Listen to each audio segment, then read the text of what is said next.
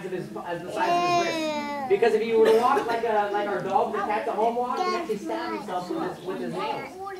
But we can't clip his nails because they're very, very important. He has to have those declined. So we can't clip them at all. Now these guys, a lot of people ask, well, can he bite you?